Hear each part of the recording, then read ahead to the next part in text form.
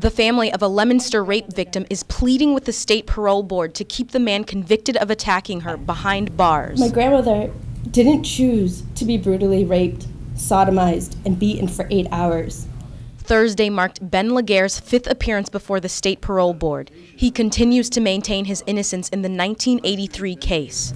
I am never going to say that I committed a crime that I did not commit. Laguerre has kept a loyal following behind bars, including prominent Massachusetts figures. I teach at Boston University.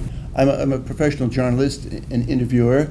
A group of supporters testified on his behalf at the hearing. They insisted that Laguerre's 33 years in prison have been enough. Let this man go. Parole board members wanted evidence that Laguerre has worked toward rehabilitation, and they questioned his refusal to participate in a sex offender program. Laguerre says the program required him to sign a statement of guilt up front, and he wouldn't do it. I am a good person. The parole board is still ruling on the case. For the Boston Herald, Priska Point du Jour.